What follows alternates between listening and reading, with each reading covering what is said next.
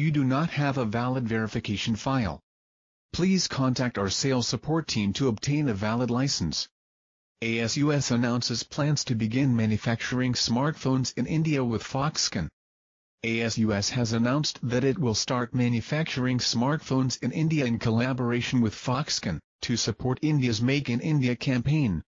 The devices will be manufactured in Foxconn's plant in Sri City, Andhra Pradesh. The first phone to be manufactured will be the recently launched Zenfone 2 Laser, which will soon be followed by the Zenfone Go.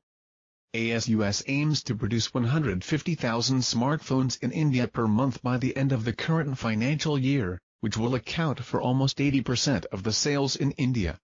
India offers us a huge opportunity as smartphone penetration is just 10%.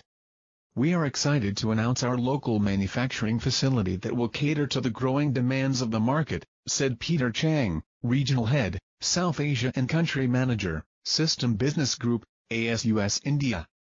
The Indian government's focus on Make in India has opened a plethora of opportunities for international companies.